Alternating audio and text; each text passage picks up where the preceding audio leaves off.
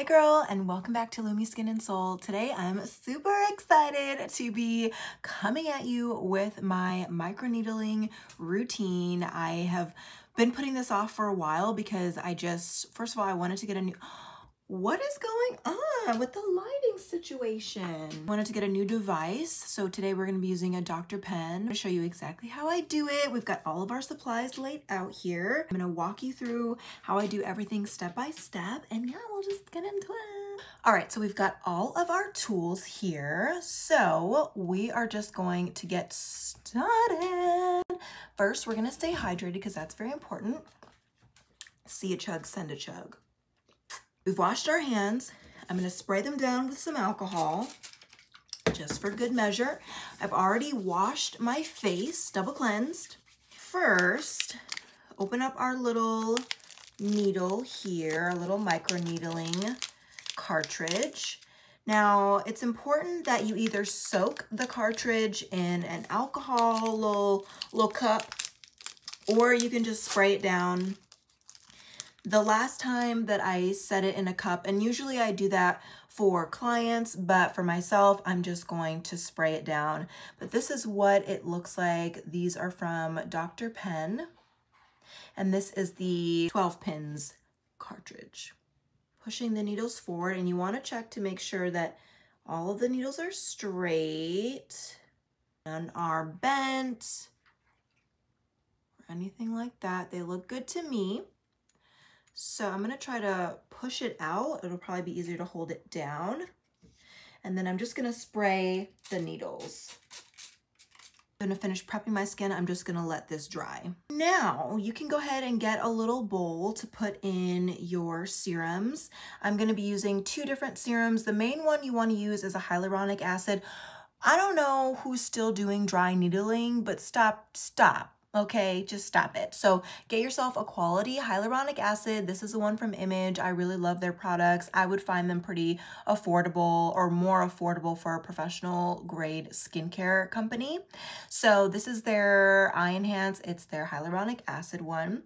So I'm going to be using this primarily, but we're going to just step it up a little bit with their antioxidant enhancer. I really like this. I also like their Kojic one, but this one I find just gives me a really nice glow. Sometimes I will even put this just in my regular skincare serums because these are made to do that, or as standalone products. So for this service, we are going to be using this primarily for the slip with a little bit of the antioxidants. Also be using their eye peel degreaser solution. She has been a little ran through. We're not going to judge her.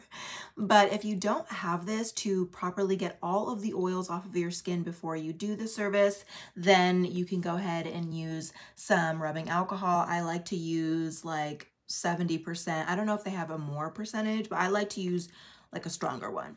So today I'll be using the degreaser. And then, of course, you'll want to get some gloves, some cotton rounds. This you'll use when you go ahead and apply either your rubbing alcohol or your degreaser. And then, of course, you want your device. So I'm going to go ahead and dispense my serums. And I'm going to empty this all out so I can grab about a full dropper. And we'll go ahead and just put it into our bowl. A little bit of our antioxidant. That's about good. Maybe a little bit more. A little bit. They haven't seen me all day and they just want to hang out. Time to glove up. And we're gonna get to work. I'm so excited. I'm so excited to use my new pen. This is gonna be so great. Take either your degreaser or your rubbing alcohol. I'm gonna give this a good shake. There we go. Put a little bit on our cotton round. Think of our faces in quadrants. So we've got our forehead, our right cheek, our left cheek, and then our chin or perioral area, and then our nose. So we'll go first across the forehead, and I'm using a firm pressure because I really want all the excess oils to come off. So then after I'm done going across, I'm gonna go there, then I'm gonna come up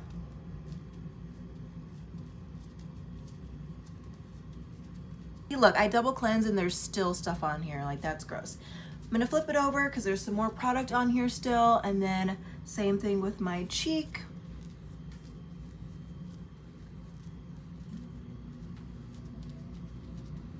Come up. I guess you could go down, but I feel like gravity does enough. Like, I don't have time for that. But this is still kind of wet, so we're just gonna use it all around the mouth. I'm kind of getting my nose in here while I'm doing this, but the quadrants are going to be really important when you start microneedling because the depths are going to be different.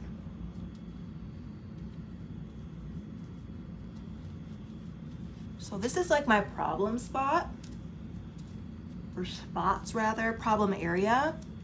And usually the left side is the side a lot of people have problems with because when we're driving, this side is like directly exposed to the sun. Go ahead and just sanitize my gloves here. I actually don't have one of the essential steps that most people would need, but I don't anymore just because I've just been doing this many times now, but that's going to be a number. You want to numb if you are new to this, especially because when you go to do your forehead, it's going to hurt, okay? Like, that's even the part for me, I'm just like, ooh, whoo. This is the one I use. It's from Amazon. After you cleanse, you'll go ahead and do your numbing, and then you'll take off that numbing. You'll just cleanse your skin again with like a gentle cleanser. And then you'll go ahead and apply your degreaser. So I'm gonna go ahead and revisit my needle tip here. Looks like there's still a little bit of alcohol in there. I'm gonna press it down and I'm just gonna try to like flick it out. So let's see how we're gonna put this on. So go ahead, twist it, secure it, awesome. Don't want to apply too much serum to your skin because you don't want to clog your cartridge. So again, stir that up a bit. And then I'm going to go ahead and apply just a little bit because again, we're going to be working in sections. So I'm going to start with, again, my cheek right here is going to be 4 sections. 1, 2, 3, 4. Go ahead and apply the serum.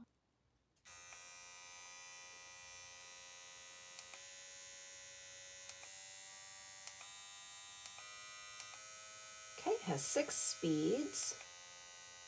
3. Okay, we've got it on 3. Needle depth at 0.5. I'm gonna stretch out my cheek to keep it taut.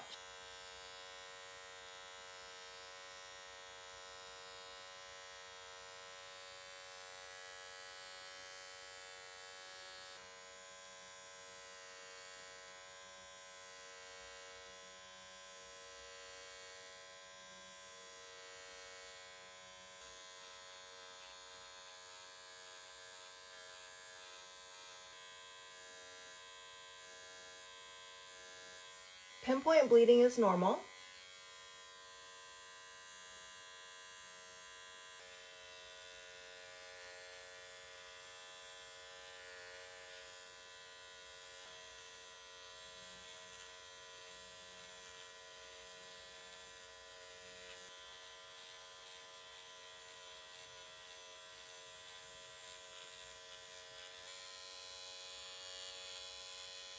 And we're not going past the orbital bone. So feel where that bone is. You can be right on top of it.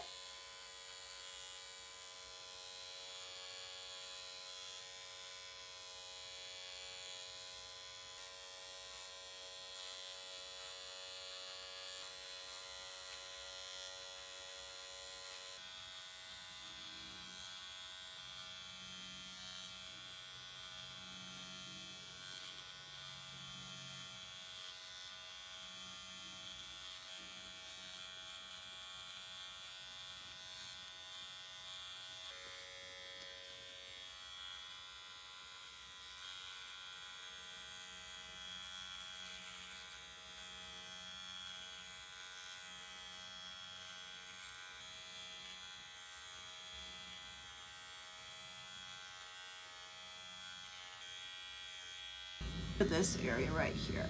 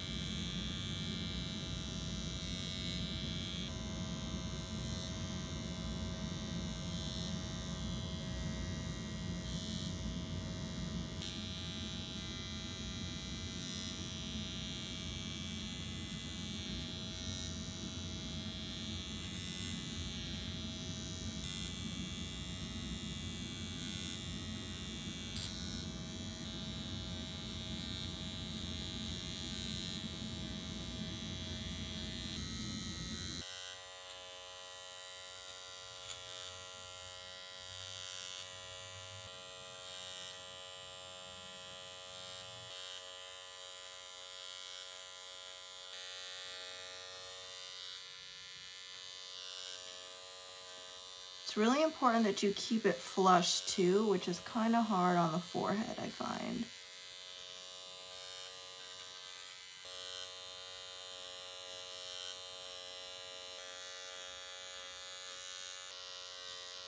Stamping one, there we go. Okay. Say a little prayer.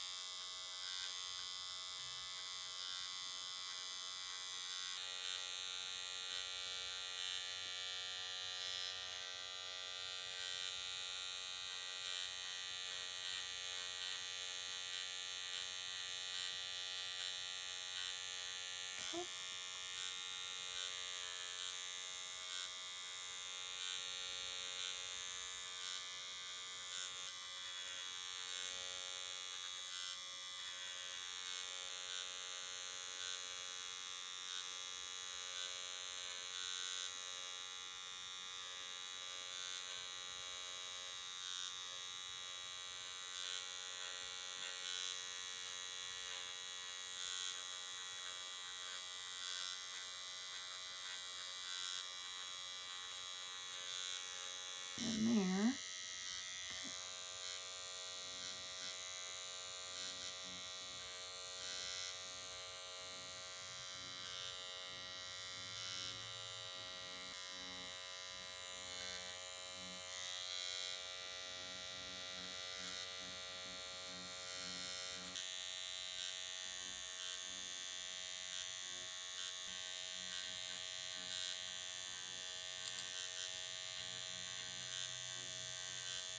Turn this off. Woo! All right, so I'm gonna go take the last of my serum and just rub it on my skin just very gently.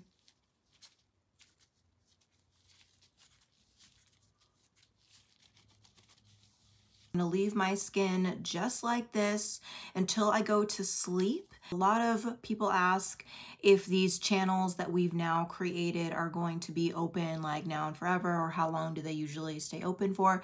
They usually close within a few hours, so tomorrow I should be good to wear makeup. But for now, I'm just gonna leave everything as it is. What I actually will do right now. So now we're just gonna lay up under our red light. I would put my goggles on, but I don't want to irritate the skin, like where the goggles would fall, either on my nose or like on the sides. So I'm just gonna close my eyes and I'm just gonna lay here for about probably like 20 minutes.